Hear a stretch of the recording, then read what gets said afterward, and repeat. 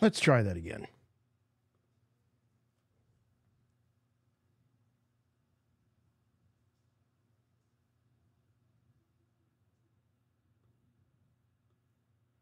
Rebel Force Radio presents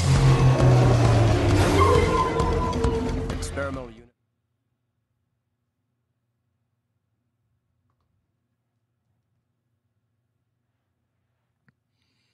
Production value.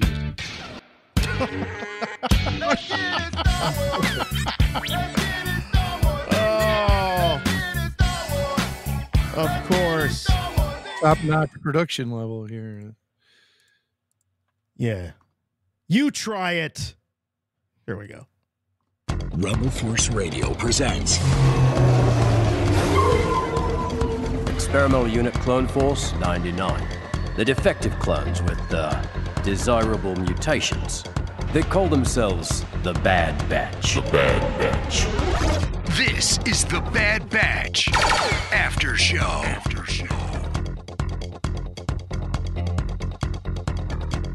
All right, welcome back. Bad Batch After Show. I think this officially marks, I think we can officially say this is the halfway point of the third and final season of the Bad Batch. Bad Territory. It seems fitting. It seems like a fitting title for the Bad Batch.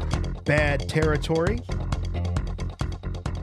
And I gotta say, you know, I was looking for, as we've been talking about on the show, looking for the momentum to slow down, looking for the focus to maybe get a little scattershot, and I still feel, even though they are kind of in that mode of got to get this in order to get that, and then got to get this to then get that and put it all together, I still feel that the time we're taking to get there, and I think a lot of us have an idea of what there is, which is this siege on Tantus. That's what we're all waiting for. I think along the way, we're doing some really great character development. That's been a huge part of this season, and I'm there for it. The show flies by for me, and I'm enjoying every bit of it, and I hope you are too. Well, I'm sure you are if you're here hanging out with us on the Bad Batch After Show from Rebel Force Radio. We're looking at each and every episode of the series. We've done it with all the Disney Plus series. We've done it going all the way back to the Clone Wars and the Clone Wars movie many, many years ago. So if you are new to some of those shows, you might want to check out those after shows because they are a good time. We're going to have a good time tonight. By we, I mean if you're new to the program, introductions in order. My name is Jason, and with me, as always, my good friend and yours from Chicago, Jimmy Mack. Hey, Jason. Hey, Star Wars fans, back for more Batch. Wow, this is a really strong season, I think. The sights, the sounds, the story. Well, I shouldn't say the sights because you can barely see anything happening on screen. It's another ridiculously dark episode. Ladies and gentlemen, we needed new TVs. Did you hear that? Yeah, you gotta buy new TVs. Well, I'll tell you what. Here, how do you like that? Let's do the entire RFR. Brought to you by the Bad Batch lighting guy. Here I am in the studio. I don't know if you can see me, but I've noticed because I went back and watched some first season episodes today, and that was much better lit. You could actually see things that were going on the screen. I mean, I get the vibe they're trying to create, but you want to be able to see the show you're watching. And this has been going on since I recall there was a Game of Thrones episode that everyone lit up the internet saying it was too dark. You couldn't see anything. Well, it seems like in the wake of that, a lot of things have been too dark and hard to see on screen. And I wonder who they're trying to impress with all of this. Because a lot of work goes into the animation, and I think we should be able to see what's going on. Like I said, I went back and watched some first season stuff today and noticed that, wow, you can really, the colors are popping. There's a clarity to it.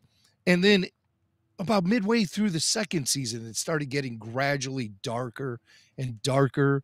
And pretty soon, I think by the season finale, we'll be looking at nothing but a dark screen the whole time and just hearing the the actual episode instead of actually seeing it. There you go. All right, Max covered the entire camera. Yeah. Well, look here. It's true because I take screen grabs to help the conversation, and they're dark, and I'm creating thumbnails, and I have to just crank up the brightness on some of these so you can actually see what character we're trying to show. So I'm aware of HDR and all of that, but at the same time, HDR is supposed to be something that if you're a real cinephile and you're out and you're buying 4K discs and you want to have that kind of setup, and it's supposed to add, it's not supposed to take away. That's my point. These features are not supposed to take away, and it seems like HDR or no, the show's just too dark. I mean, I think that there's so much excitement and adventure going on each and every week. These battles, especially the end battle in this episode when they're fighting that the praying mantis, and you couldn't see it. You couldn't see it, and that's effective for a little bit. Like like X-Files, it builds up the expectation, or we're working around our budget. But they don't need to do that the whole time. That whole sequence. Once the sun went down in the Everglades there on that planet, you couldn't see a darn thing. Can't see a thing. But it didn't make me not enjoy it. It's an observation. I shouldn't have complained so much because my trying to make a point by covering up my camera has given me like some really blurry footage now. So it's the tech gods. It's like, somewhere Joel Aaron heard about you complaining about the lighting. Hey, Joel is he is one of the responsible parties here. And Joe, is he on vacation? Has he been on vacation the last couple of episodes? Yeah, what's up with that? I mean, Joel really does know how to light a scene in animation, yes. But there's not much light to be shined on these characters or anything. It's just total darkness. So yeah, I think they'll only they only believe they'll be able to impress us if it's just a blank screen, and you're just hearing it. You're not even seeing it. So yeah, and between that and the way they mix things nowadays, where you can't understand the dialogue. I mean, they're wondering why people aren't going out to the movies anymore. Come on. The Batman the animated series was actually drawn on black paper because they wanted Gotham to feel very, very dark. I could see that much better than I can see the Bad Batch, and it's supposed to be dark, but you want to see stuff too. And that was talk about needing a shadowy, seedy looking setting for our characters. But anyway, let's talk about what we liked about this episode, and by episode I mean Season 3, Episode 8, the Tale of the Tape here, Bad Territory, directed by Nate Villanueva and written by Matt Miknovitz, and story editor, of course, Matt Miknovitz. This episode clocks in about 24 minutes, 50 seconds, an original air date. For those of you watching or listening into the future, March 20th, 2024. So, yeah, a lot to like on this episode. I think that if I had to characterize this as something, to me, this was the episode where Crosshair is catching up. He's catching up and on the things that he missed out on. And you start to see him getting sentimental about this. The first time that we see this is in the one of the first scenes where they talk about getting a transmission from Fee. And Crosshair's like, who's that? And Omega struggles to try to characterize who Fee is, liberator of antiquities or things, something like ancient wonders. And she says, oh, no, pirate. She's a pirate. So Crosshair is in a situation, Jim, where he's always going to be a step or two behind everyone else. And he's certainly a guy, just like the rest of the Badgers, that pride himself on having the top, most up-to-date intel. He knows everything. He's a step or two ahead, but he's compromised physically and he's compromised in terms of his ability to know what's around the corner because he's in a world that has sort of passed him by in some ways. Well, excuse me. Very true. Very true. At least we get some more information about this hand business of his. And just by the way he reacts to when he's asked about what kind of experimentation did they do on you, he sort of storms out. Yeah. Like that's something he doesn't feel comfortable talking about right now. And so you can draw the obvious connection to the experimentation going on him and the other clones in Tantus has affected his hand for some reason. But yeah, they keep dragging that one out. Well, they seem to have eliminated the possibility that this is anything physical. They're really leaning into this, that this is psychological. So all of the listeners and the folks in the chat and people that have been calling us saying that I really think this is a psychological thing. It seems like they're probably right. This isn't any kind of a virus. This isn't any kind of there was one call I listened to a guy who was talking about a hand transplant. That was his theory. He thought that Hemlock switched hands on Crosshair so he could have his powers. Maybe wow, that's a Hemlock good gave him his hand. Right.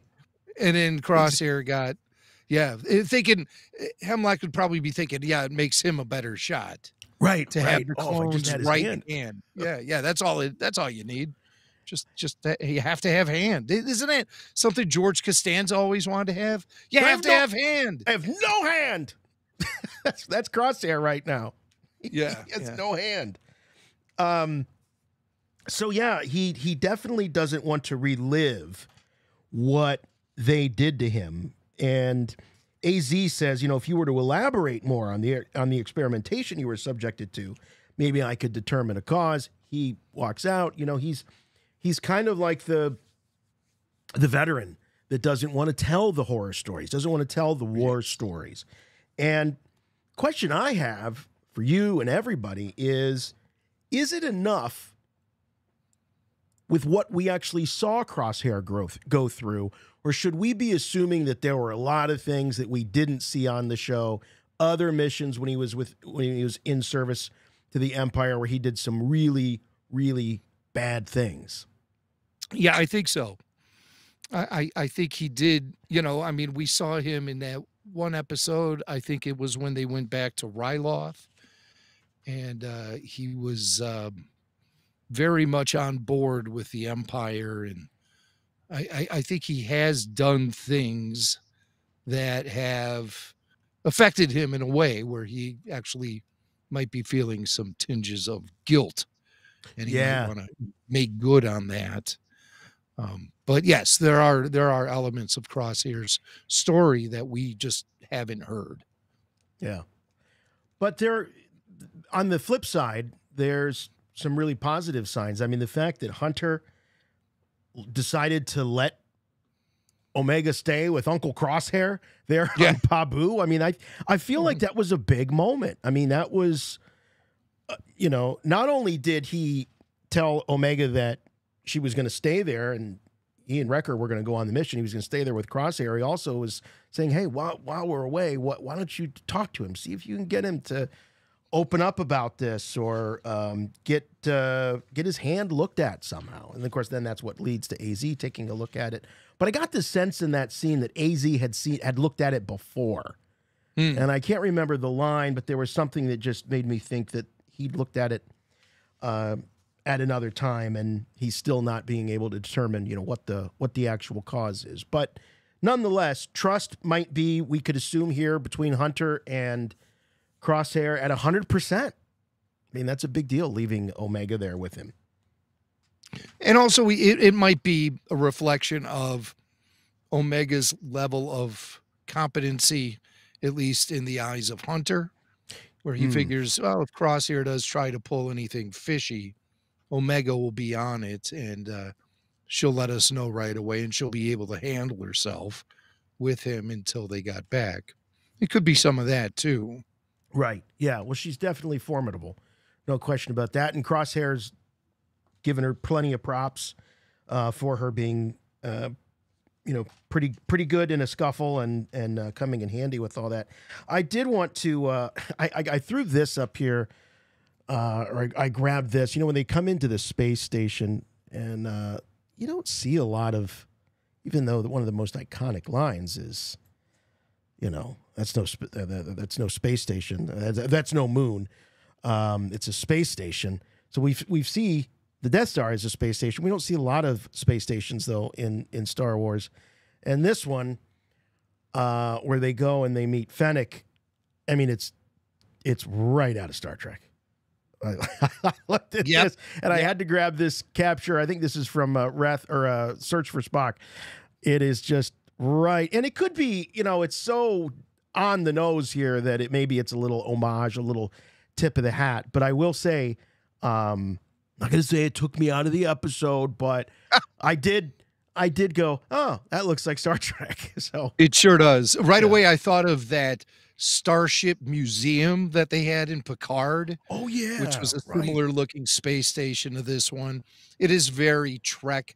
I was feeling the same thing, just like you, so much. I was like, well, haven't we seen something like this before in Star Wars? And I thought of that Mandalorian episode where from season 1, when Mando goes and hooks up with the other bounty hunters on that space station, and they go off and they raid the Imperial or the New Republic prison ship to break out that Twi'lek.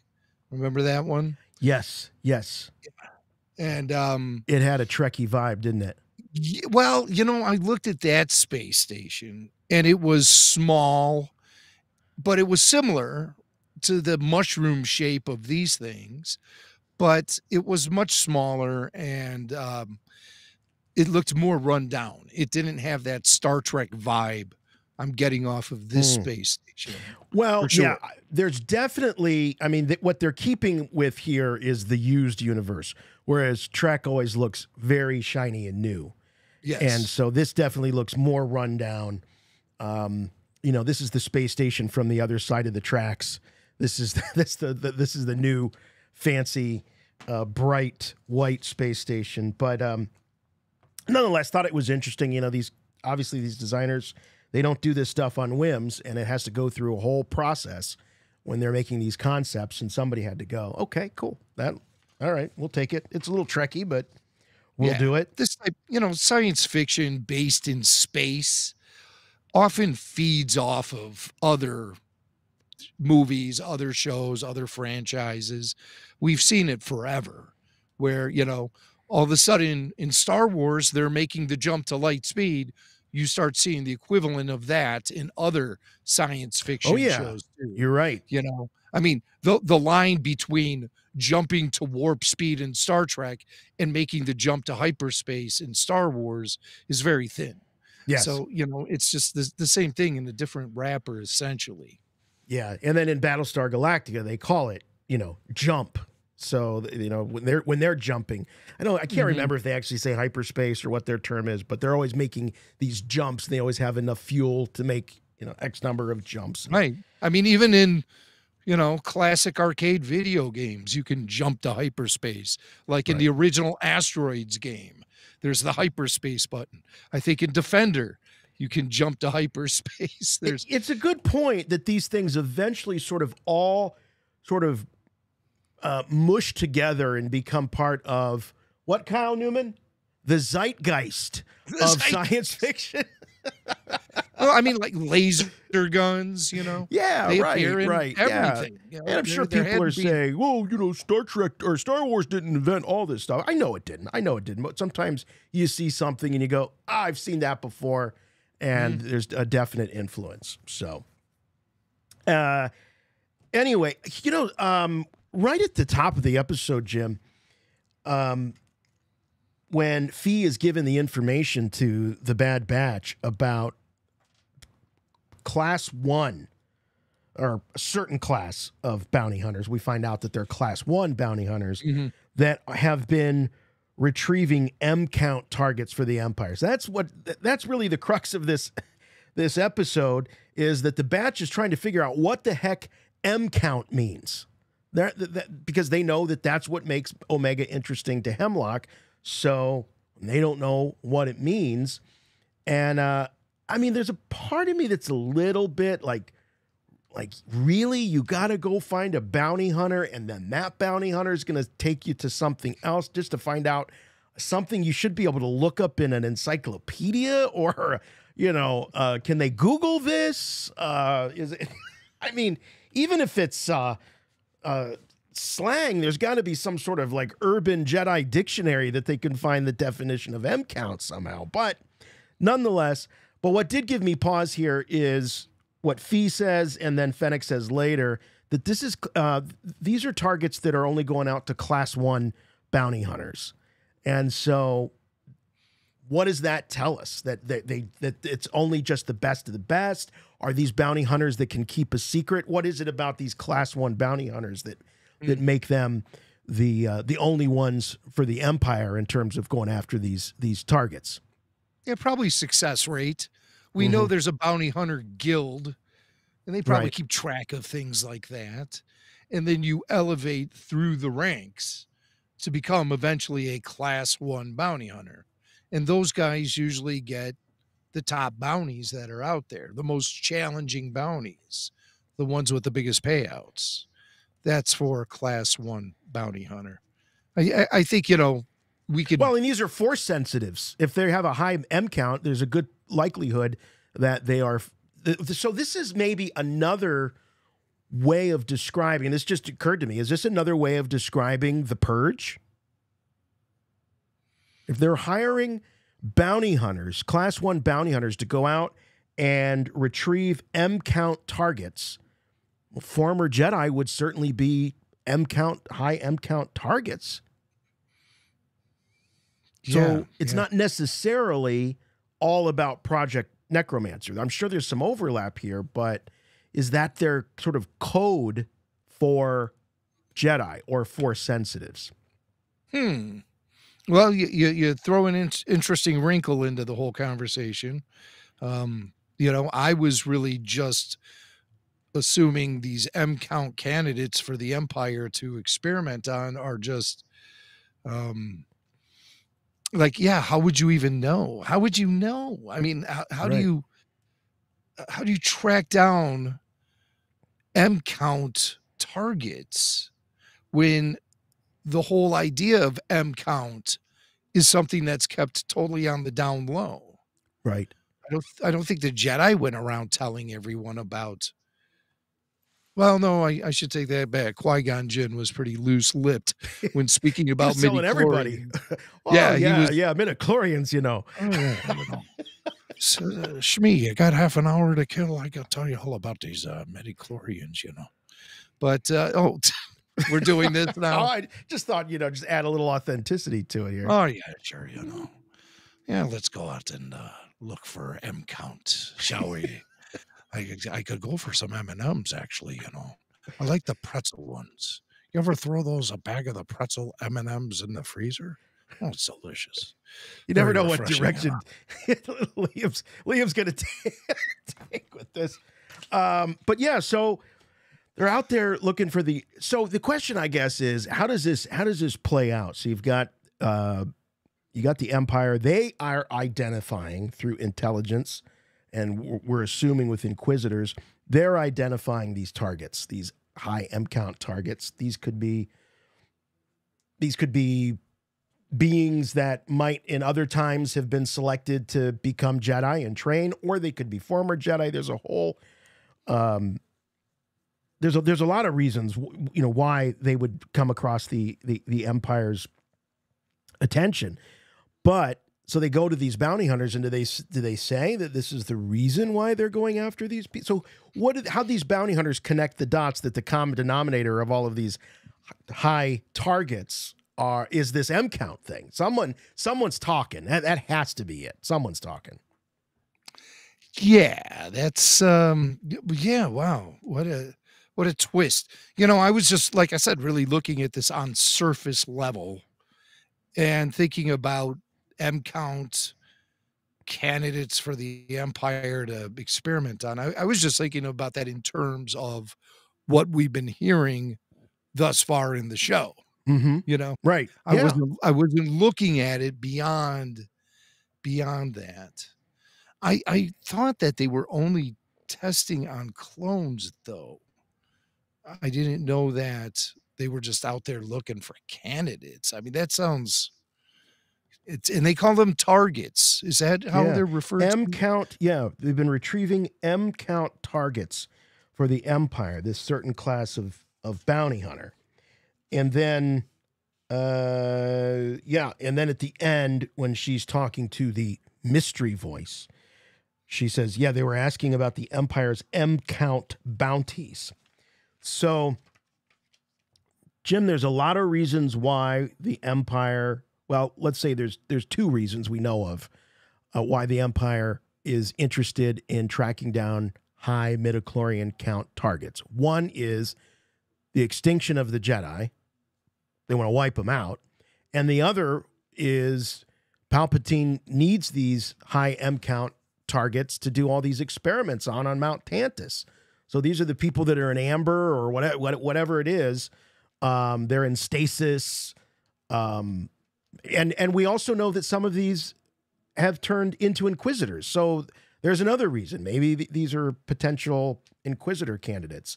But nonetheless, the fact that they're using bounty hunters, I just find fascinating. I assumed all this was done by Inquisitors. But, look at who Vader trained. I mean, Luke Skywalker is one of the highest targets you can think of. And Vader is commissioning at that time, and Vader's commissioning all of those bounty hunters in Empire Strikes Back to try to find Han Solo, and it's all an elaborate scheme to get Luke Skywalker. So, we used gangsters. The United States government cooperated with gangsters in World War II. So it's not the first time you lie down with dogs. So the Empire and then wanted there's to do this. Then there's the CIA, and we're not even going to get into all of that. Right. Yikes. So sometimes you have to turn to their that kind of scum, as they call him in Empire. Maybe they need just the blood from these M count targets, because they keep testing clone after clone after clone to see if they have the capability to withstand injections of midichlorian rich blood. Mm-hmm. So they sort of need a huge supply, considering the amount of test subjects they have with all of these clone troopers, enough to fill a mountain. So you need a lot of blood. It can't all just come from Darth Vader or Palpatine. They have to go out and find these targets. Oh yeah, sure. I think what M count stands for, Swank, is Marlboro. Yeah. Do you have a spare, Swank? You have No, a spare? I'm afraid I don't. I got some cigars over here, but I got no Marlboros. Oh, yeah. No Marlboros, bro. All right. Well, you can give us a call later on here. I do want to put up the number. This is a call-in show. We're monitoring the chat. We see some super chats have already come in. Thank you for those. We'll get to them.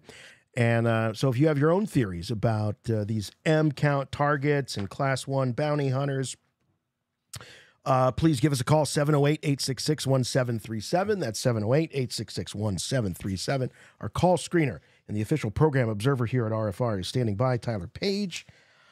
So this was a little, I thought maybe this might be a little Easter egg in the bar or in the cantina there on that space station. I saw this dude.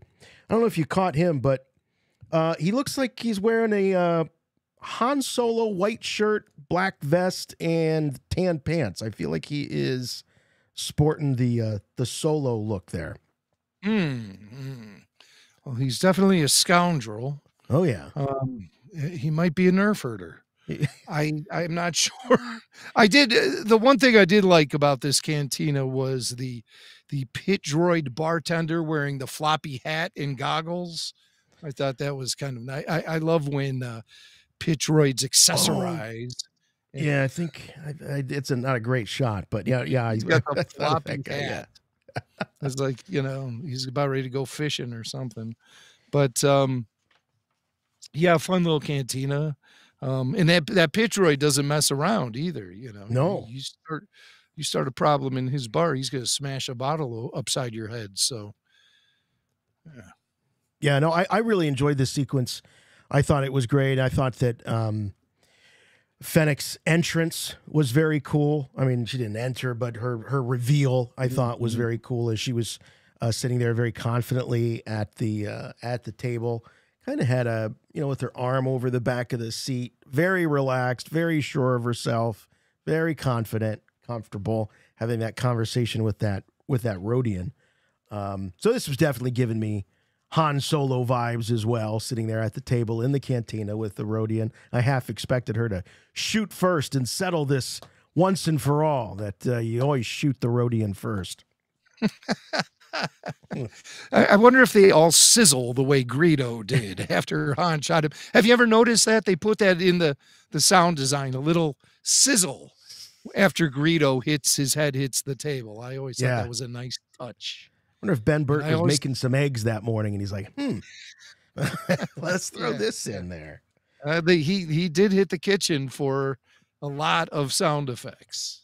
I always felt that, and I have to go back and revisit this, but my memory of, as you're talking about the sizzle, my memory of the first time I saw A New Hope, I recall the blasters having flames, like when they would hit the stormtroopers, there was a flame, and so there was like a sizzle. And then over time, I feel like George has really tamped that down to where you don't even really see much of an impact on the armor as much as you used to. There's a famous shot in the original cut of Star Wars when they're raiding the prison on board the Death Star to rescue the princess. And, it was right after this big gun battle, Han, says, "Oh, we're all fine here. Everything's fine. How are you?" In that sequence, Han or Chewie shoots an Imperial officer, and the little squib effect on the guy's shirt actually lit his shirt on fire. And you see the flames burning the stunt guy as he spins around and goes down. And George, he cleaned that up in the special edition to make it look a little less grisly, I kind of like the grisly. That's probably what you're thinking of, really, is that was from the original edit. 7-year-old me liked the grizzly. I thought it was cool. I really did. Yeah, I was just having a conversation earlier this week about the importance of that original cut of Star Wars, the 77 release, and how important it is to get that out there and make that available to people to view. It's not so you can have all the special editions you want, but just for historical perspective, to be able to understand what really made an impact on the industry, it was that original film. Yeah. And making that unavailable to fans and for the sake of cinema history, it really should be preserved and released as an official release. I mean, we could find versions online that fans create and everything, but it really deserves that. It really, you can't just keep going back to the well and say, well, no, you can say this is the quintessential version of Star Wars, the definitive edition. Yes. But that doesn't mean you make the original one extinct, because you're destroying film history by doing that. Yeah, I absolutely agree. Yeah. It's more than just you finessing the story and the effects. There's more to that when it's a film of this historical importance, magnitude, impact, all of that. I definitely agree. So the character, the bounty, so the Bad Batch have to, in order to get the information from Fennec Shand, it's going to cost them something. And what it's going to cost them is their time and their talents. She needs a tracker and she needs some muscle with Wrecker. So she tells them about this bounty that she has, this Sylar Saris guy. praying mantis species, the yamrill. And I went back and I was surprised. I don't think that have they named praying mantis? I know at the time they were shooting A New Hope, the praying mantis character in the cantina was just known as the praying mantis, but I can't remember. Does he have a name? Oh, yeah. It's like Keyed Katak or something. Oh, like that. That's right. Kit Kat or Kit. Yeah, I know. Yep. Yeah, whatever his name is. We'll get it in the chat, I'm sure. But Jack Purvis was the puppeteer on that praying mantis puppet in A New Hope. Of course, he was also the lead Jawa, and his son Andy Purvis was the power droid in A New Hope. So it was a family affair. Jack did a number of roles, and so did Andy throughout the original trilogy. But I did not know that Jack was operating the praying mantis there in the cantina. That was cool. So it's neat to see this the design of this character come back. So the deal that they make is that she might know, Fennec might know somebody who knows more about these M count targets. She doesn't know. She says, I haven't done one of those jobs, but I know someone who has. And as long as they help her bring this bounty in, she's willing to play ball and help them out. So that's it. The plot is set in motion at that point. And I think, I don't want to spoil the ending for anybody here, but I think that the bounty hunter that she's going to lead them to is Cad Bane. That would be my guess. That's a really good guess. Yeah. She communicates with this other bounty hunter who has the down low on M count. Yeah. And it's obviously someone that we know from the vast history of Star Wars. It's someone we would be able to recognize. And the reason I'm so confident about that is because they didn't let us see or hear who this person was. Right. So they're trying to create a little bit of mystery, which will eventually lead to the reveal of who this character is probably next week. Now, it could be Cad Bane because he's definitely in the mix. Mm-hmm. He appeared in season 1 of The Bad Batch. We know he's still out there and active. He's in the trailer. Oh, he is in the trailer. He is in the trailer, yeah. So we can expect to see Cad Bane this season. Yeah. That I didn't know. I was thinking of him. He was one of my main candidates. Another candidate for who the bounty hunter is, who we cannot see or understand, but we know who it is. It could be Asajj Ventress. Yeah. Who I'm surprised we haven't seen yet this season, considering she was also promoted in the trailer. Another candidate could be Boba Fett. If anybody knows something about M counts, it's him. And he was mentioned in season 1 of the in one of those early episodes. There was a sound effect, and I was going to ask you about that. Ooh, I didn't when catch she's it. having the conversation, I thought I heard that little radio frequency that you get when Boba Fett. But then I talked myself out of it being Boba, because then doesn't that make it odd that they kind of meet? It seems like they meet for the first time in Book of Boba Fett. I don't feel like they have any past relationship when you when he saves her. Yeah, I don't know about that. Another candidate, it could be Tech. It could be. He's a bounty hunter now. Well, while we're talking about this final scene, I want to get your thoughts, and we can get thoughts of our folks in the chat and giving us a call, is the dialogue here at the very end when she's communicating with someone and she says, I just finished a job with some clones. They were asking about the Empire's M-count bounties. What can you tell me?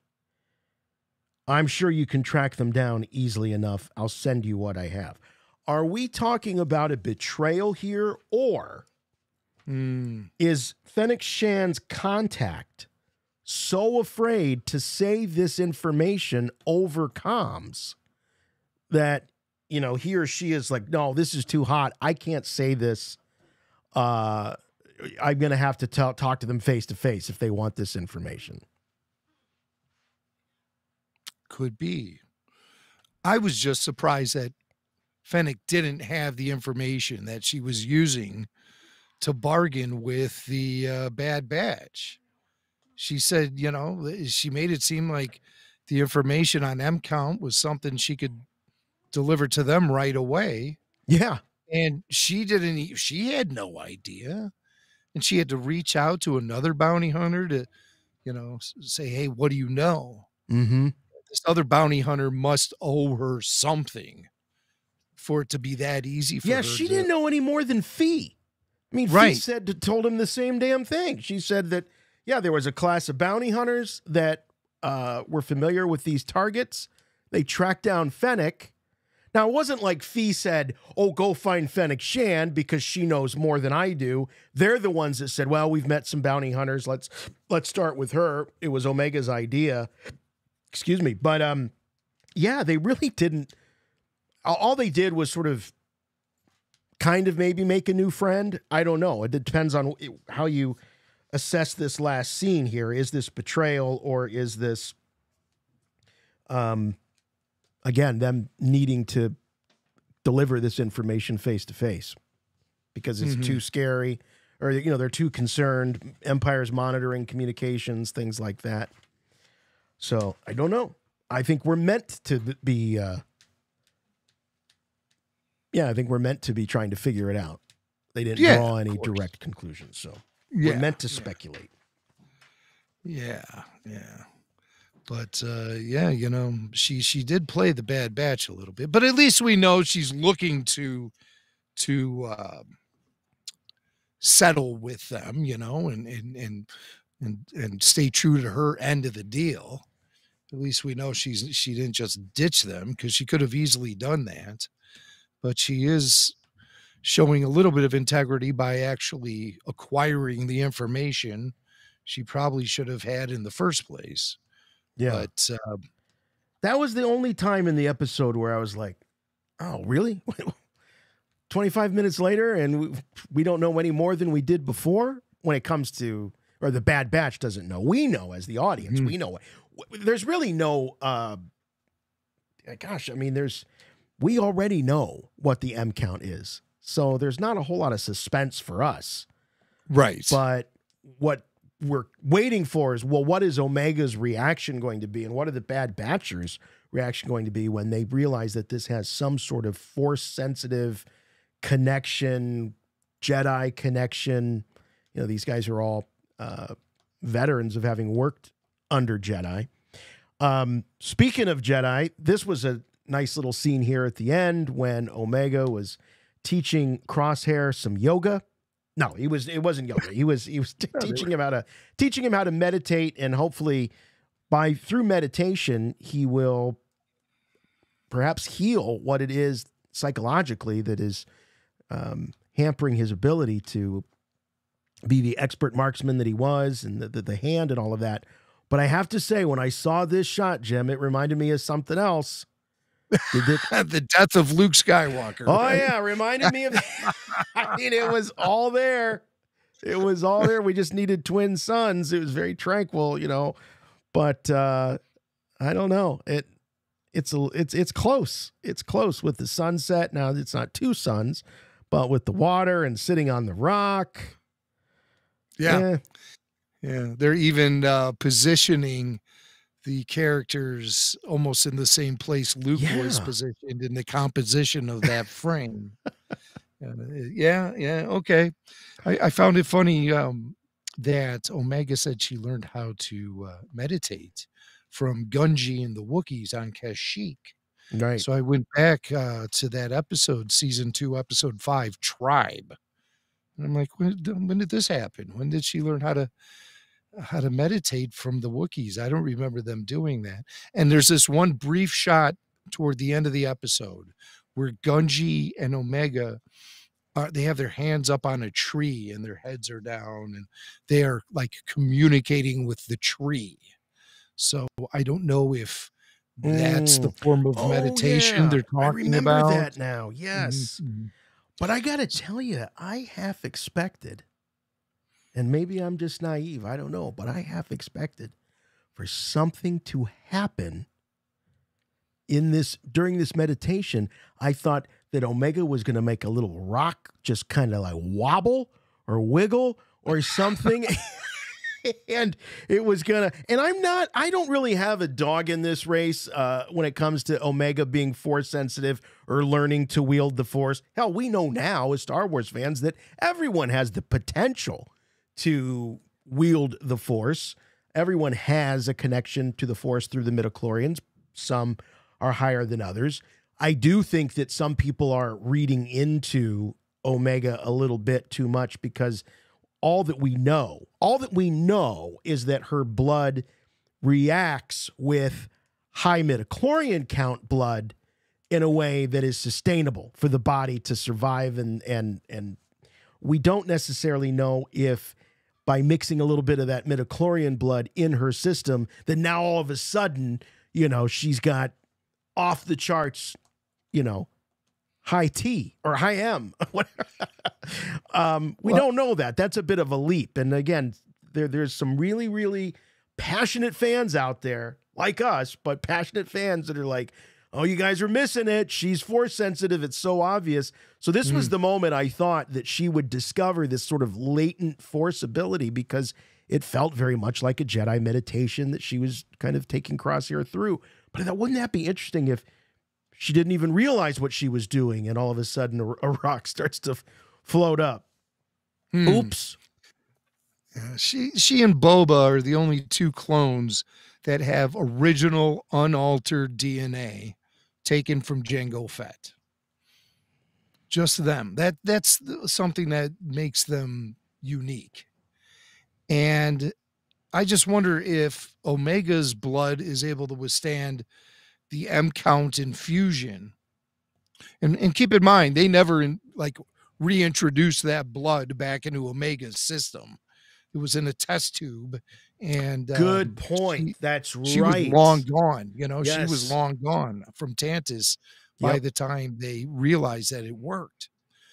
But I wonder if Boba Fett also is a candidate for this type of M count experimentation, because they come from Jango Fett, unaltered original DNA.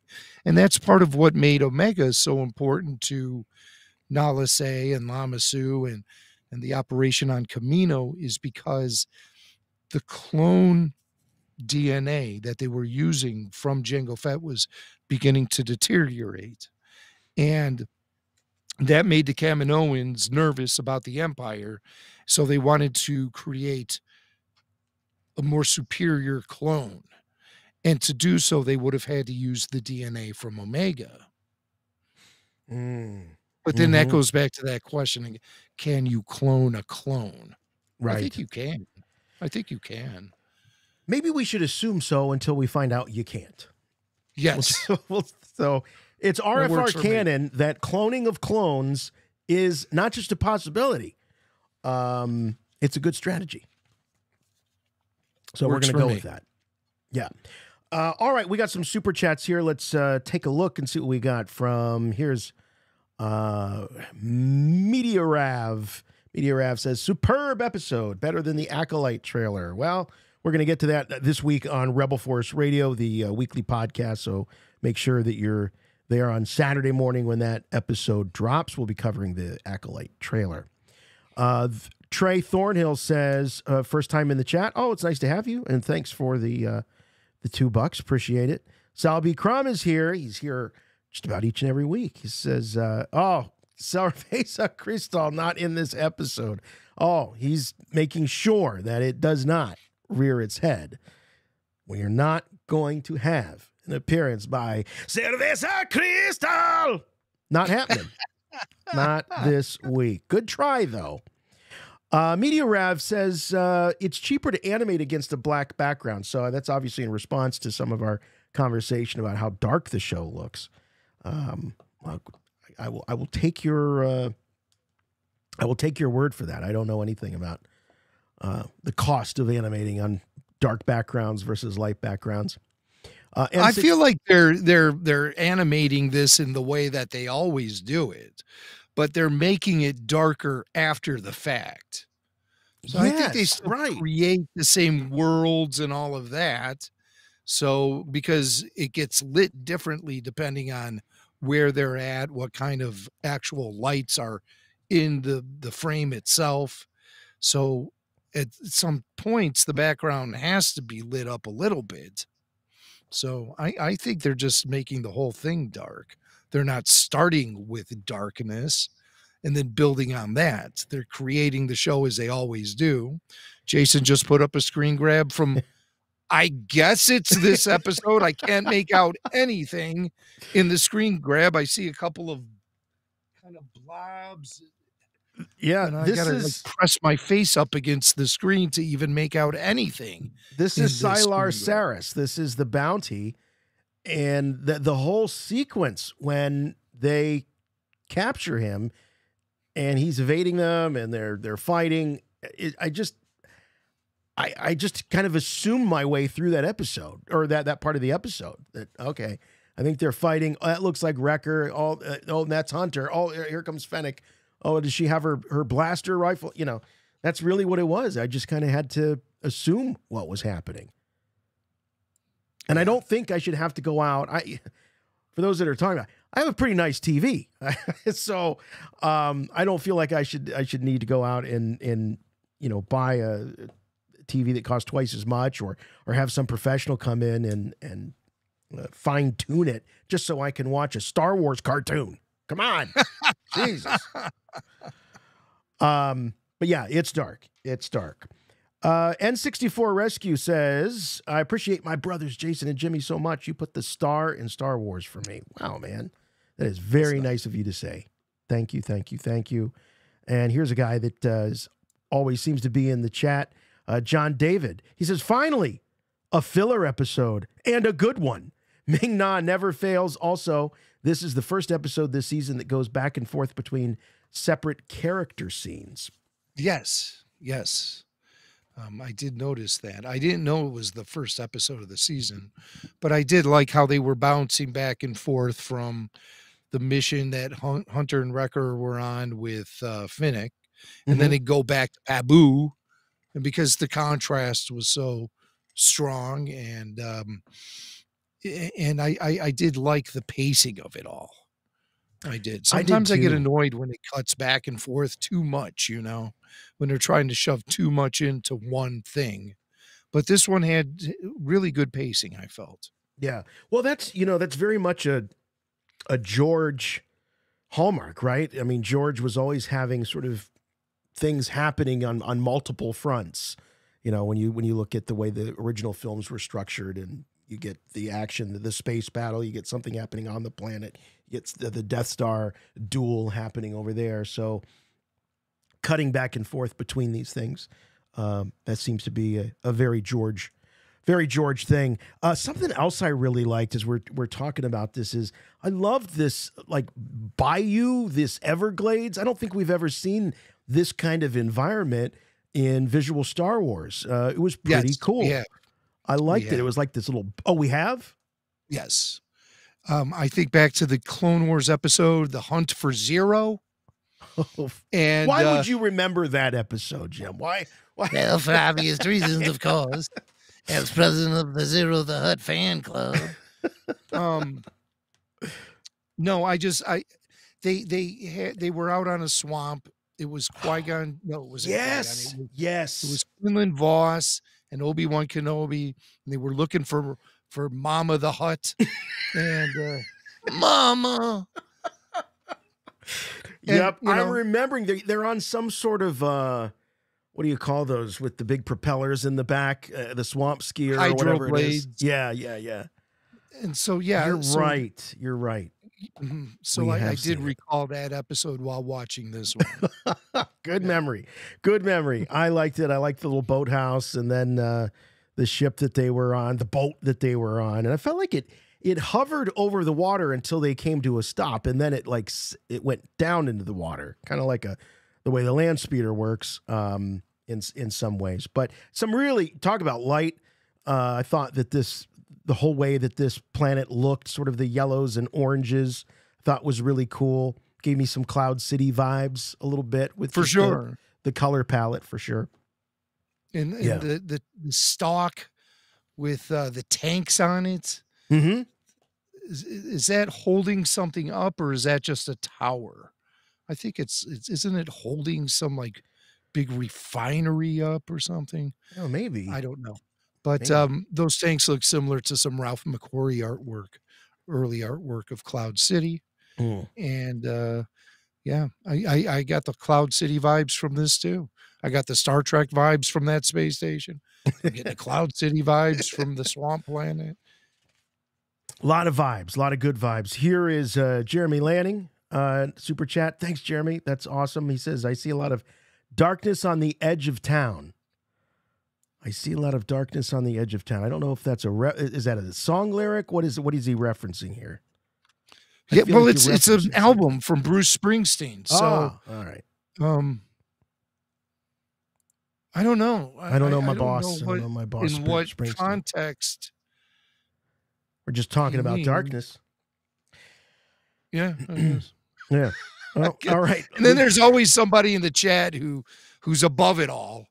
And they say things like, I don't have the chat in front of me, but the comment was, my TV's old as hell and I can see everything just fine. I don't know what the big problem is. Huff, huff. Well, I mean, listen, you can't deny the fact that the visuals are extremely muted and it's very dark, especially for an animated show. I mean, you can't deny that. Yeah. So we're just talking about it. It's right. Not like, these guys. Go watch the show on your old TV. I don't care. I got to reference this because, with the New Zealand accent, it's pretty close to the Australian accent. And I couldn't help but think as Wrecker and Hunter are wrestling these crocodiles, I just wanted Wrecker to say, "What a little beauty," as he was staring in the face of one of these. Oh, we made him mad now.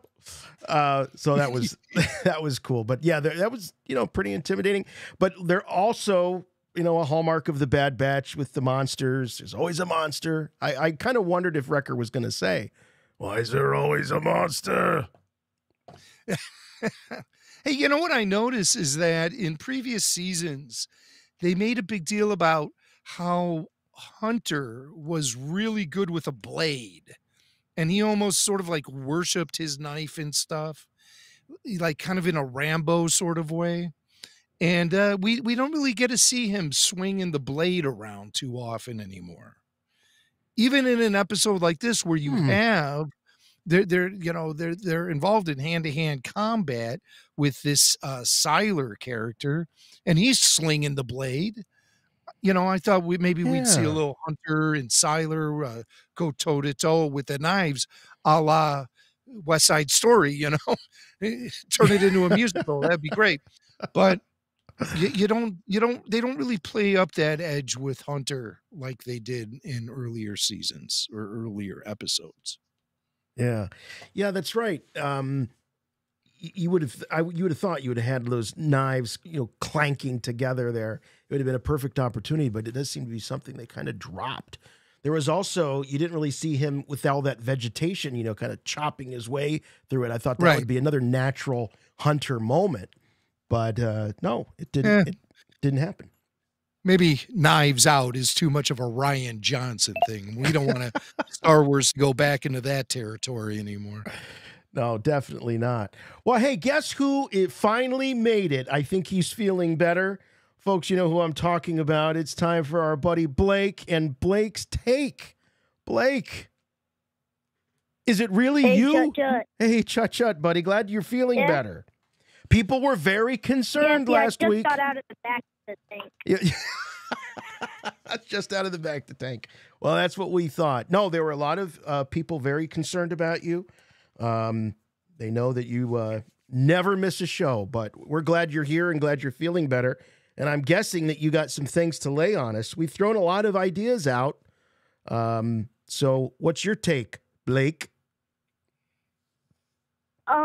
So I have something from last episode that I want to talk about.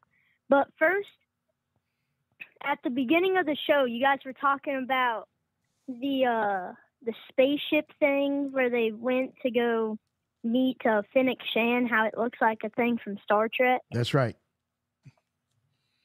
Yeah. Whenever I was watching the episode, it immediately came to my mind the place in Freemakers. Lego Freemakers. Okay. That's where the whole show is. It looks exactly like that. Oh, the whole basically, show's is what I was based there. thinking. Okay. All right. So the whole show is based on a space station that looks an awful lot like this, with sort of the two discs and then sort of connected with in the center there. That's a good Yeah, 'cause observation. That's where the Freemakers do all their. That's where they have their business and Right. go into all the other rooms. See, this And is why we whatever- have the young whatever that people one call place us, is, because it's they're Vader. watching the Freemaker Adventures, and That's right. they can bring this to us. Blake watches it, so you don't have to.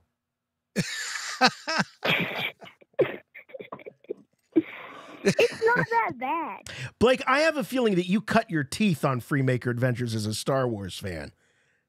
I would actually like to listen to the Freemaker Adventures after show hosted by Blake. That's the only way that I want to consume Freemaker Adventures. But good eye. Yeah, and so from last episode, you guys were talking about the whole Clone X. Mhm. Is what they're called. Right? Yeah. Yeah, you guys were. There were a bunch of theories that it could be Tech or some other people. Jimmy Mack said maybe Cody, Commander Cody, Mhm. but I didn't get to listen to the show since I was in bed sleeping during it. So we were in the car and I was listening to it. And while you guys were listing off things, I said, man, what about Commander Cody? And as soon as I said that, Jimmy said, what about Commander Cody at the exact same time I said it. And I was like, Right. shocked. Great And I minds said it at think the same alike. time. There you go. There you go. Great minds, Blake. Yes. Were you yes. reaching? Were you Yeah, having? then I was- Wait. Were you force timing Blake, Jimmy Mack? Were you? Is that what was going on? Yeah, sometimes that's how we communicate when the show's not on the air. We do a little force timing. I show up at his baseball games sometimes, I'll get my jersey a little dirty if I have to. And then I'll be like, oh my God, where'd all this dirt come from? How is this possible? Right. Once you go back to your reality, there you are with the dirt on the Yeah, jersey. yeah. It's a lot of fun. So Blake, your money is on this latest Clone X, the one that we have that we're left with at the end of episode 7. Your money is on Cody, huh? It could be Cody, but also everyone was talking about Tech, but I don't think it's Tech because we don't know, do we know about if he's, good with a sniper? I don't think I've ever seen him use a sniper. Like a sniper rifle, or have a moment where he's exhibiting those skills. Yeah. Yeah, because I don't think he's ever in any of the episodes. I didn't. Yeah, there was a lot of talk about how where you had Crosshair squaring off with the Clone X trooper, and they were both, in their sniper positions. I didn't take that as, oh, this particular Clone X has a really keen, keen eye. So he's a great assassin, sniper. I didn't look at it like that was unique to that particular Clone X. I just assumed that they all have this incredible training, like a Navy SEAL or any kind of really advanced trained operative. So I didn't read much into that at all. Actually, I didn't go, oh, well, clearly this must be someone who learned from Crosshair, or this particular clone had some sort of infusion of Crosshair's abilities. He's a clone of Crosshair. So yeah, I didn't really read too much into that. So it could be tech, I guess. We had somebody call in and say that, well, if you notice when Tech is looking at the Clone X through the macro binoculars and he's seeing the heat seeking, or he's doing the body temperature view, there's no body temperature registering on the legs. And so that means that it's got to be Tech, because we know Tech crushed his legs before he fell to his death. Yeah. That's a stretch. I mean, there's a lot of people who say it's Tech, but like I'm more leaning towards it's just some random clone, or it could be Cody. Just he went through like a bunch of training, because he's one person we haven't seen this season. Yeah. Well, Right. We haven't seen a lot of people, but like yeah, we I'm haven't going seen from him. clones that we haven't really seen. Right. Well, what about this episode? What do you think Crosshair's prognosis is? Do you think we're going to see him go on this journey of meditation and inward discovery and sort of heal himself? I think slowly over time, he's slowly going to. We only got 7 episodes, Blake. I think it's definitely going to be before. Like, it's going to be probably a couple episodes before the season finale, because they're going to have a big thing happen at the end of the season. So Crosshair's going to have his sniper ready, and he's just going to, like, not miss a shot like how he normally does. Because he's going to finally have a steady hand that's not shaking all the time, and he'll actually be able to shoot. Right. There will be a big moment where there's a shot that he's got to make, and he's going to make it. He's going to make it. Yeah. That'll be the Yeah. He'll have his powers. He'll have his powers back. And and what about this mystery bounty hunter at the end, Blake? You're good at giving these guesses. You're already guessing about Cody and Clone X, echoing Jimmy Mack. And I identified several candidates. It could be Cad Bane. It could be Asajj Ventress.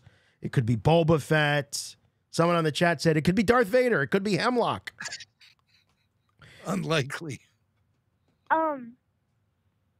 Like it could be Asajj.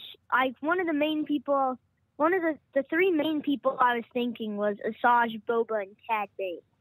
But then I thought more and more, but it could just be that they were trying to cover up who it is. But with the voice, you can't really understand them. It's a bit harder to understand what they were saying. I think the idea is that it's encrypted. I feel like what we're supposed to take away from that's my read, is that it's some sort of encryption going on. It could be. Because otherwise, if it's who not speaks like that? It could be Zuckuss or like Forlom or like Bosk, someone like that. I mean Bosk, not Bosk. Well, we're sitting here waiting for 2 big characters to emerge because we saw them in the trailer: Asajj Ventress and Cad Bane. Yeah, I feel like Asajj and Cad Bane might be in the same episode. Yeah. Because they might hit you with like a double big thing, and in the one episode that both of them are in, like it'll just hit like that. You think they're working together? Maybe not. It could be that's maybe she could have been talking to Cad Bane, and then Cad Bane gets Asajj in on this. And that's why in the trailer... Hey, Asajj, come over here. Get Fennec's on the line.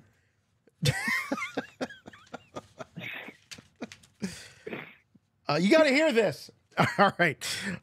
Blake, it's always good to talk to you, buddy. We've got a pretty full switchboard, so we want to get to some other callers, but great that you're feeling better. Great that you're giving us a call. Always great to talk to you. All right, see you. All right, buddy. Bye, Blake. Good one. All right, we've got a Patreon.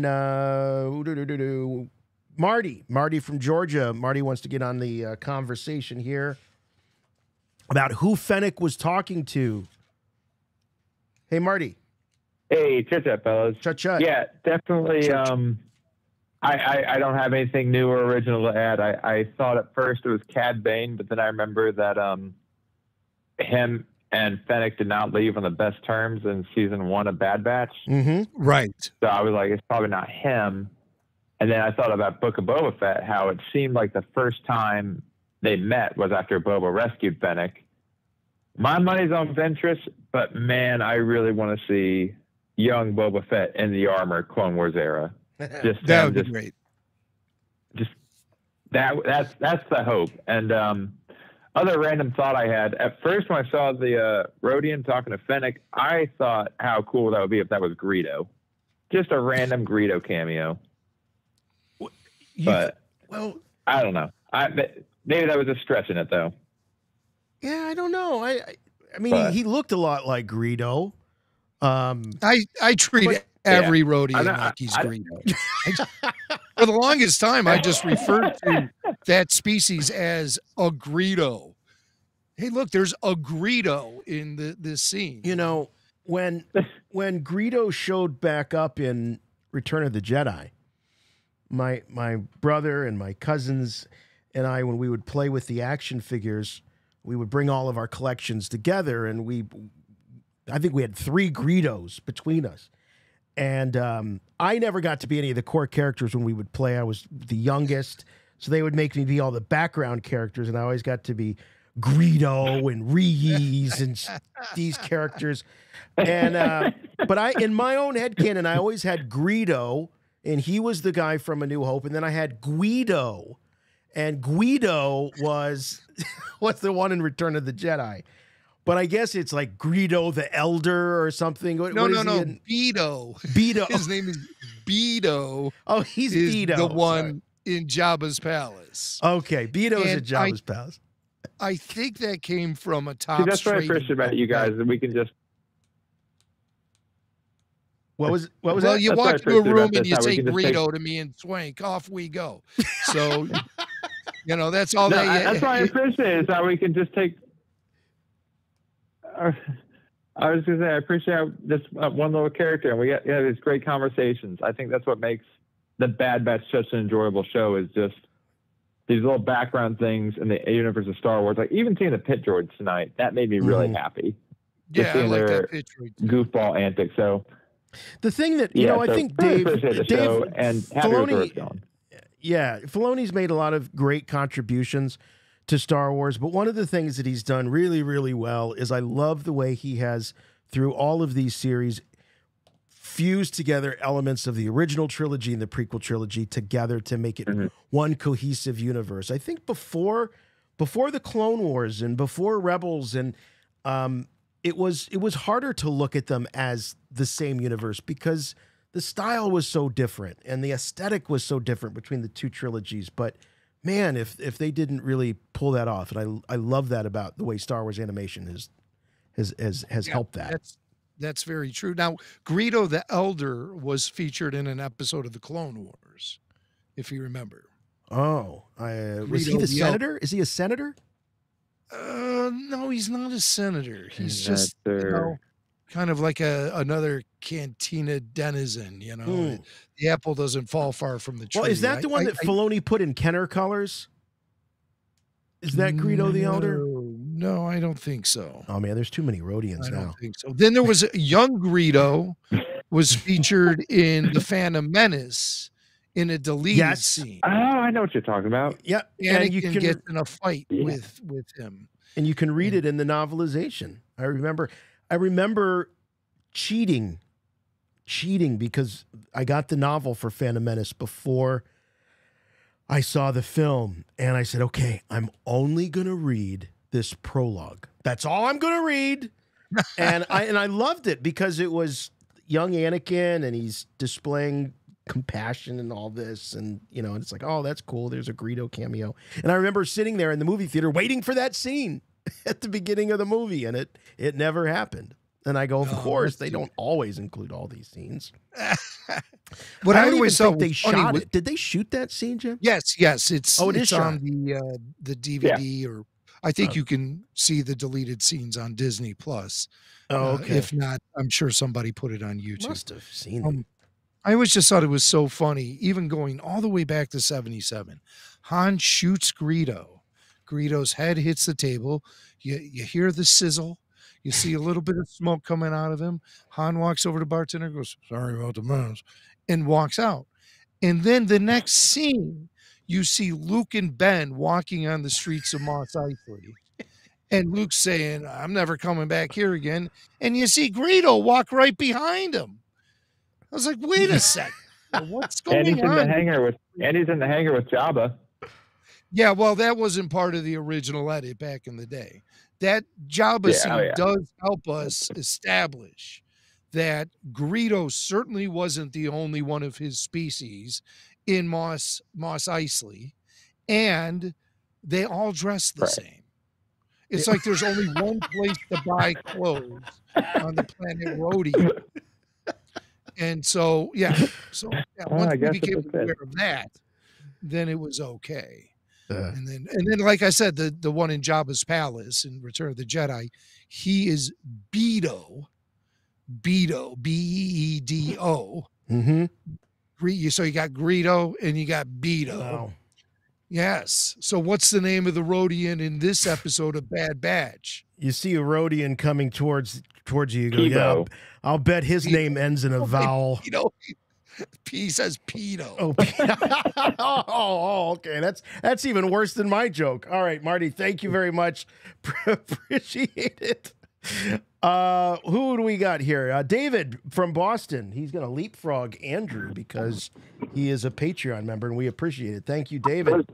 Hey, chut, guys. Oh, chut. David, please tell me you are not driving. Please tell me you're not driving down the highway with the top down. No. I'm near home. There's no electrical storm tonight. Cleared it with Tyler. All good. All right. Make it very quick points. I'm psyched. Got tickets for the Bristol event. I'm going to have a very special guest. He's going to have what now? I don't know. Apparently the electrical storm is here. You're breaking up on us, David. Is it bad again? It's bad. It's bad. You want to call us back when you get home?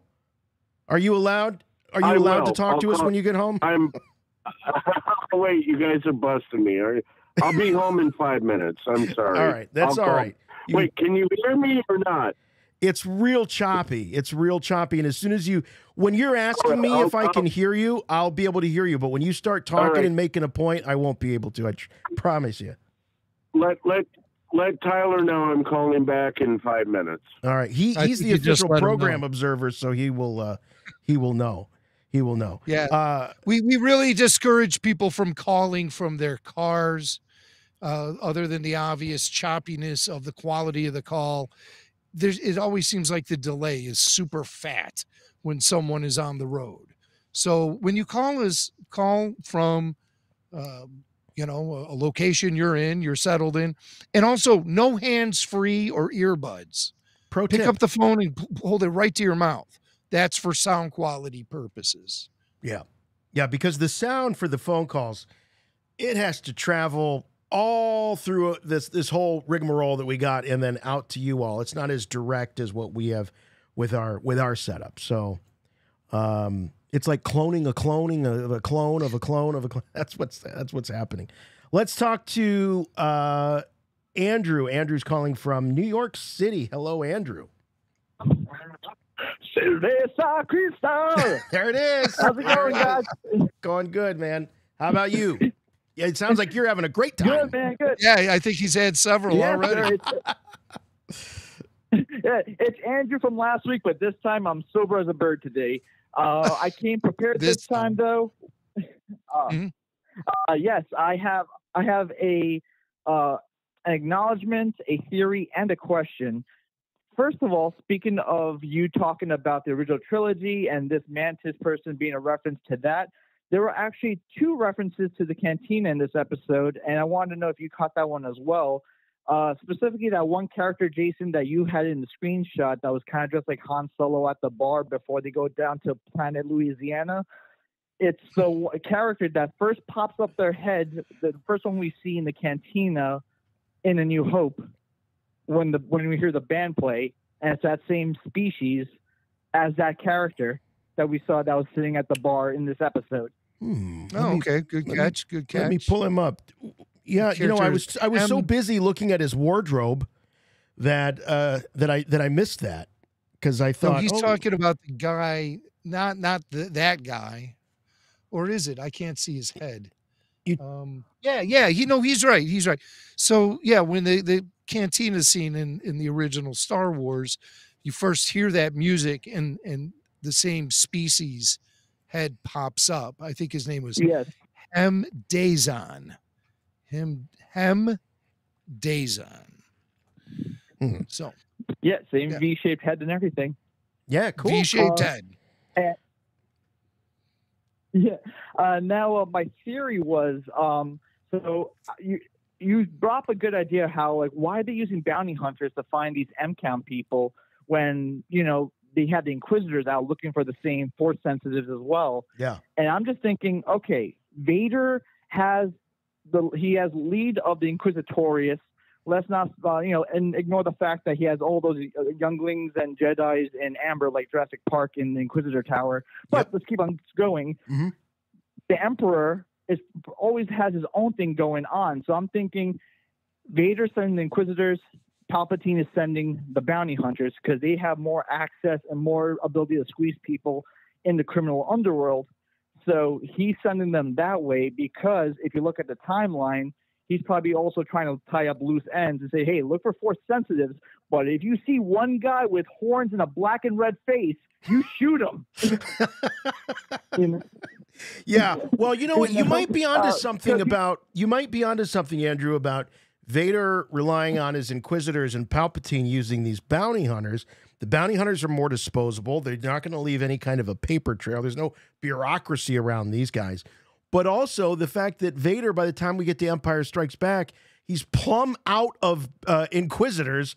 And he's seeing that Palpatine's had great success in the past with these bounty hunters. So maybe we'll use a bounty hunter. Because I was going to argue with you and say, well, wait a minute. Based on what we know of Vader, shouldn't we assume if anyone's using the bounty hunters in this equation that it's him? Because we see him do it going all the way back to Empire. Then I'm thinking maybe he learned something. Yeah, totally. And I'm just thinking, like, maybe around this time is when Maul is starting to build Crimson Dawn and he's sending the bounty hunters to keep an eye out and see if they hear any stirs about the one loose end that escaped that ship that crashed in Mandalore, that the body wasn't in the wreckage. Mm-hmm. And my question to you guys is, do you think that all right, so in the beginning of this episode, they announced how it has poisonous gas, and that's the reason everyone has to keep their helmets on, and she has the breathing regulator on. But then later on throughout that episode, there's no callback to it, no reference to it. And do you think maybe that they had a plan for this episode and they just abandoned it? And lastly, being that we're 7 episodes away from the finale of this series, are you guys kind of fed up with the whole do something for me and you'll get this done kind of episode template that you're still holding on to, even though we're almost reaching the end? Well, let me take your first question. The fact that the rebreathers or the breathing masks didn't come back into play and the poison. We know from talking to Dave Filoni many times over the years that there's deleted scenes and scenes that they have intent to fully animate that they don't. So that could be something that there was a little thread there that they didn't pay off because that scene was deleted. So you never know. I will tell you, like, until you mentioned it, I had actually forgotten about the fact that it was the atmosphere was poisonous. But it's a good memory. As far as being frustrated with the pacing of the show or the you got to get this thing and that leads you to the next thing and then leaves you the next thing. It is very video gamey in that way. Like there's these kind of side missions and all of that. I think that if it wasn't for what we were talking about earlier, which is how they're having these great character moments like with Crosshair and Omega, that it might bother me more. If they were all together, all experiencing this and not kind of on their own journeys, like we're seeing Omega and Crosshair on their journey. And yes, I think under those circumstances, it would bother me. But the way it is now, It's not. It really isn't. Now, if we do get another episode or two where they're not any closer by the end, then I might start to get grumpy. Yeah. I mean, this Gotcha. Well, episode thank you for really answering my served questions, just as and, a vehicle to bring yeah. back the Fennec Shan character at the end of the day. I mean, that's really the only thing that this episode achieved as far as moving the story along, is just brought her back into the story. Right. It was just they brought Fennec Shan back, and that was really the only thing we can walk away from this episode saying, well, what did this episode achieve? Well, it brought Fennec Shan back. I guess that's it, because no information was passed along. All the characters are pretty much in the exact same place they were at the beginning of the episode. Fennec doesn't even have the information they need.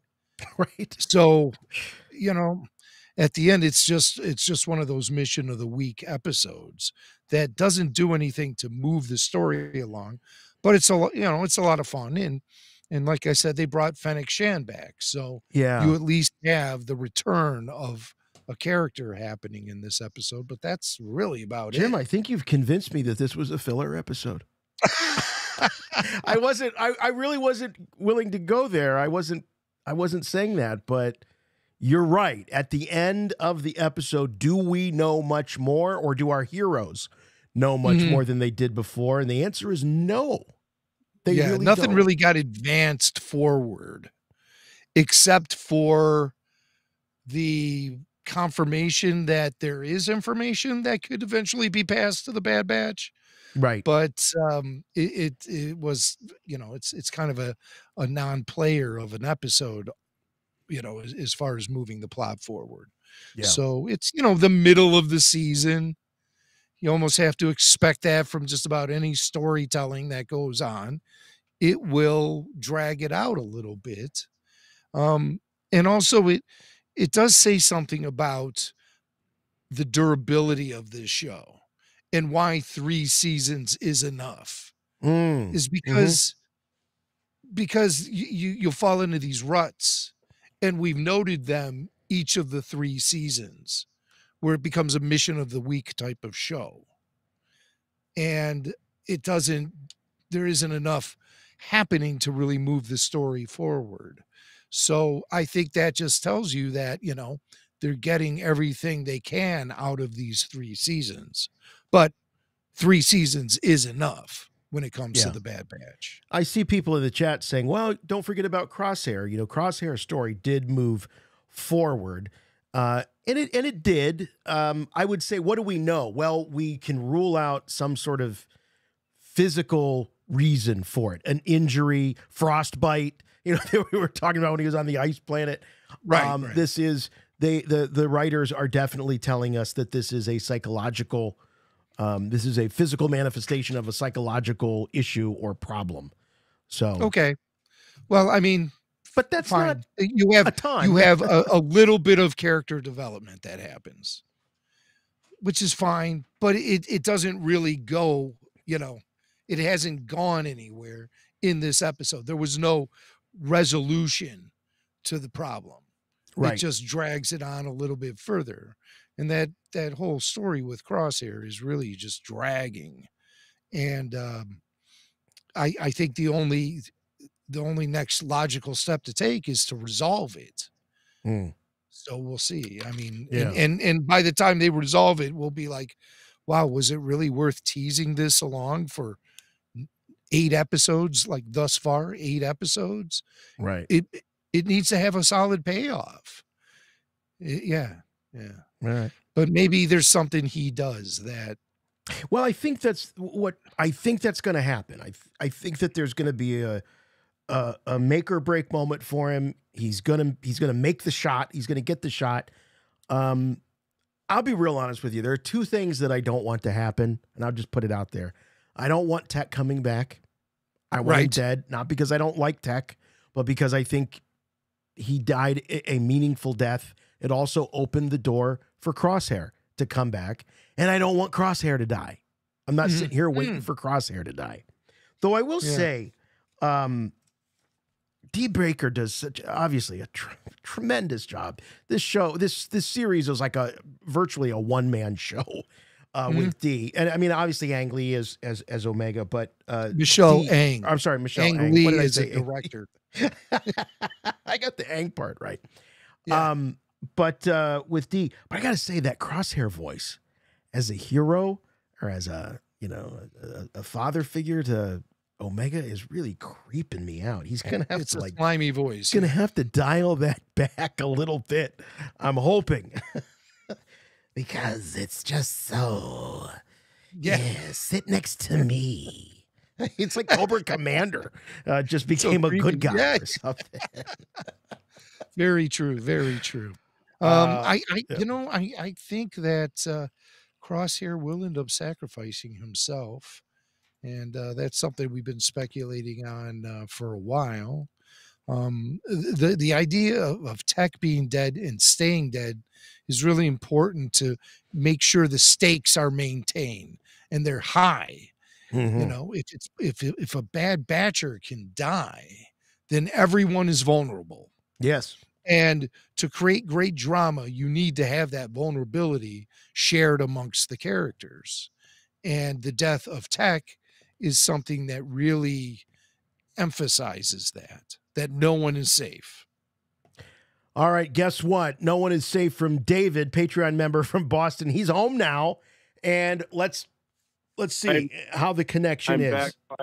I'm back finally. Do we sound good? Just let's see what happens. Go for it. Go for it, buddy. All right. Well, the nice thing about I play trivia Wednesday nights. I tried to get out earlier to call because when I heard last week you're doing the show in Bristol, I was telling you I have a very special date for that show, which is my mom, who took me to see Empire Strikes Back the night it came out. Oh, and you and Mom are going to see it on the big screen again in Bristol? Yes, and then we had a weekend planned because I'm taking her to see the Neil Diamond Beautiful Noise on Broadway. Great show. Said, Mom, we're going to leave the day fantastic show. Because there's this Rebel Force radio thing going on, and we're going to go. You're going to see a podcast, and we're going to go to Empire Strikes, and so it's going to be awesome. I tell you what, I've seen both. Hey, Andrew or David, I've seen both. I've seen Neil Diamond, A Beautiful Noise on Broadway, and I've seen a live Rebel Force radio show, and it's close, but we're better. I never have. We're what better. I'm wondering is what it would sound like if Neil Diamond sang the Cerveza Crystal jingle. That's what I'm wondering. Oh, what would Neil sound like if he said, "Hello again, Cerveza Crystal"? All right. I was expecting something a little more dynamic, but well, Neil does it. He's not really a shouter, you know. Yeah, well, sometimes he can, you know. They come to America. Grab the old ladies. Grab the old ladies.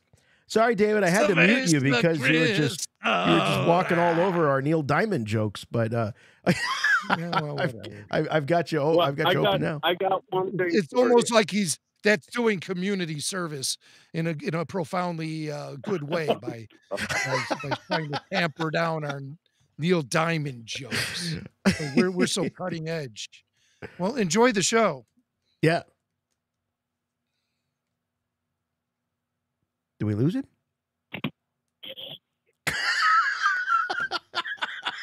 What was that? I tell you what, David, we will see you in Bristol, and there will be no telecom disruptions or anything. Sorry it didn't work out. Try us next week, man. Let's see what happens next week, okay? Oh, my God. Let's do it. Somebody in the chat says, who had Neil Diamond impressions on their RFR bingo card for tonight? They come to America.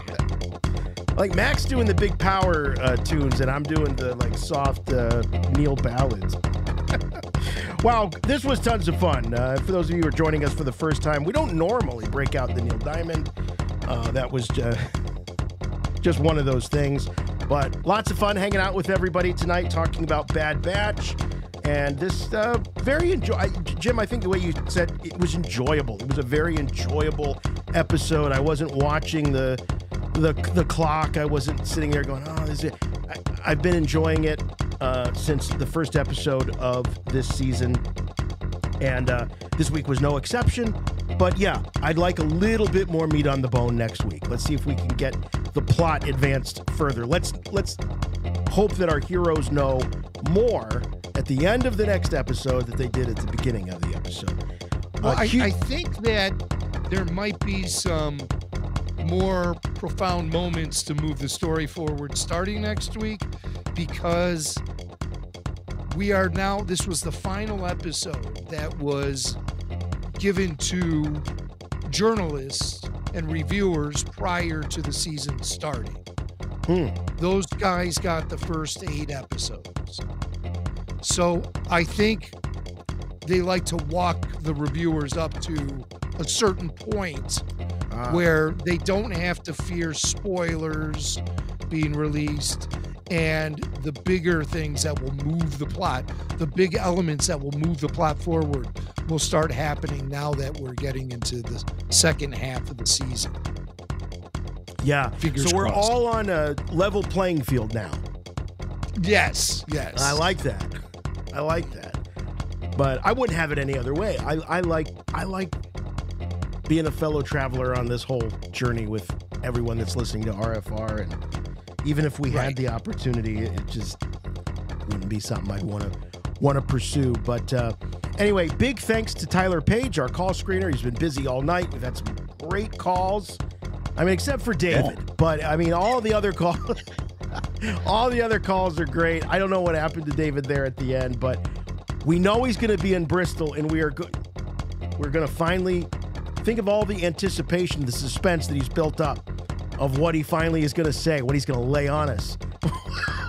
Exactly. We're not dealing with his cell phone. But that's great. He's going to bring Mom out there. They're going to go see the Neil Diamond show, and then they're going to come and see live Rebel Force Radio and then relive one of those pivotal childhood moments of Mom taking you to see Empire Strikes Back. So very, very cool. Tyler, anything that I think we unpacked it all, but anything that we didn't get to this week?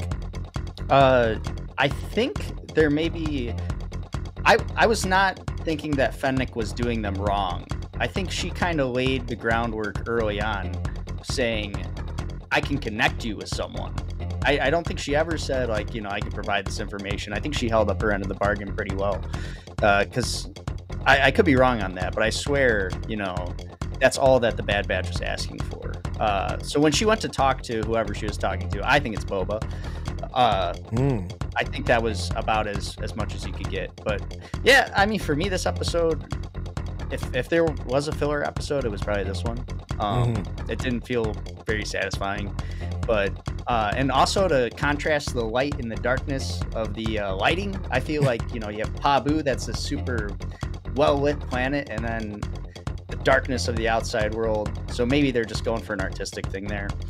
But yeah, I do want to actually see the planets we're exploring. So yeah, it would be nice. I don't know. Yeah. Well, we got to see it in daylight, but anyway. Well, Tyler, as I always say, we couldn't do it without you. Thank you so much. You really do add a lot to the program each and every week, screening those calls, and people look forward to seeing the beard every week. There's always... Oh, as a matter of fact, Jeff Holland in the chat said that, and you put this on the screen, beard is approaching ZZ Topness. ZZ Topness. So that means Tyler is Bad Batch. He's nationwide. ZZ Top fans will know what I mean when I say that. He's Bad Batch. He's nationwide. Well, thanks, Tyler. Appreciate it, buddy. Thanks, we'll Ed. see. We'll catch up with you next week. Jimmy Mac, final thoughts. Bad Batch, episode 8. We're halfway through. Lay it on us. Wow, I guess we're even more past the halfway point. I think it's a 15 episode season, or maybe it's 16. I'm not 15. sure. But Yeah, it's 15. it So is, a little it is over half, 15. yeah. So we're just a little bit beyond halfway, and I really think the story is gonna ramp up quite a bit starting as soon as next week. There was a callback in this episode to the Haxion Brood bosses that Siler Saris stole from. And the Haxion Brood, they appear in the game Jedi Fallen Order and Jedi Survivor. Cal Kestis runs across some bounty hunters that work for the Haxion Brood. So I knew I recognized that name right when I heard it. And I think they made a reference to them in the other Fennec Shand, the first Fennec Shand episode of The Bad Batch from season 1. I think they make a reference to them in that. They also make a reference to another season 1 episode, episode 9, Bounty Lost, when Fennec reveals to the Bad Batch she didn't let Omega go. But her client thought Omega would be safer with the Bad Batch. And so I wanted to look up the actual dialogue from when that all happened. And what had happened was in that episode, Fennec was in her ship and she had a hologram communication with Nala Se, who was the actual client. And it's revealed that Nala Se had hired Fennec Shand to go out and find Omega. And she couldn't deliver Omega back because Omega was with the Bad Batch. And Nala Se said, as long as she's not in the hands of Lama Su, she is safe. So that was the moment when Fennec stopped her pursuit of Omega in season 1 of Bad Batch. And it's also revealed that it was Nala Se who was the client. So I thought that was kind of cool.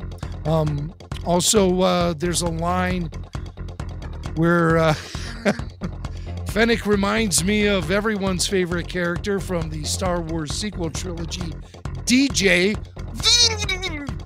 Remember DJ? That stuttering Benicio del Toro character from The Last Jedi? Fennec says, you know, she says, good guys, bad guys, their money is all the same. And that's very similar to what DJ says when he's breaking down these arms dealers. He's talking about these arms dealers, you know, they sell to the First Order, they sell to the Resistance, good guys, bad guys, it's all the same. So that's DJ. I don't anticipate having another moment to reference DJ on Rebel Force Radio for several years to come after this. So, so all you DJ fans, enjoy it while it lasts. I thought it was really kind of a ridiculous thing to have Fennec disable the boat. She clipped those wires when Siler would try to steal it. I thought that was kind of ridiculous. I mean, why doesn't she just stay there and guard the boat? If she knows Siler is going to go for it, then she could easily ambush him, as opposed to disabling the boat. That seemed to be a real stretch to me. She was so certain Siler would eventually break away from the Bad Batch and try to steal the boat, so Fennec completely disables the boat. I don't know. I think she could have played that a little bit better. And I also thought it was cool that Siler could spit green acid when I couldn't see it. He's in a.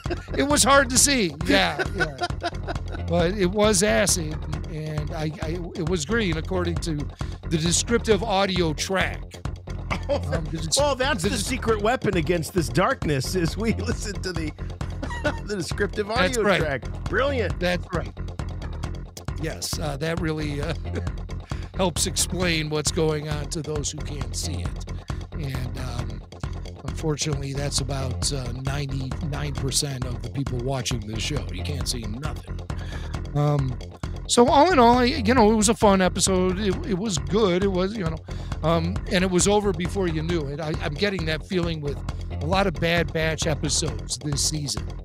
It feels like I'm just getting settled in and the credits start rolling. So that's either a sign of a show that, might want to, give us a little bit longer running times to help put more meat on the bones, or it's just a sign it's a good show and a good time, and time travels, flies by quickly when you're having fun. So I had a lot of fun with this episode. Puff a Pig, not in this episode. All right, well, that'll wrap things up for us. Thank you all so much for being here. Thank you. Big shout out to everybody that is here regularly in the chat. You guys really help keep the synergy and the momentum going of our after shows. We really appreciate it. And also the new folks dropping by. Always great to have you. So if you're listening to this on delayed podcast, that's great. But if you can join us for one of the live shows, it's a heck of a lot of fun. We'd love to hear from you, whether it be through the chat or through the phone calls. Make a point if you can. We've only got a few more weeks together. I know I think there's another double feature coming up, at least one more double feature. So we might only have about 6 weeks back together here on the Bad Batch After Show. That's until the next show, which we know is going to be the Acolyte in June. So it won't be too long of a break for us. And we'll be back with all of that. But we will be back for the Rebel Force Radio weekly podcast, so make sure that you are subscribed, and you can download that when it comes out this Saturday. But for more Bad Batch, come back here next week, Wednesday night, 9 o'clock p.m. Eastern Time on YouTube. We'll be here. Will you? I hope so. For Rebel Force Radio, we'll see you next time. I'm Jason. I'm Jimmy Mac. And remember, the Force will be with you, always.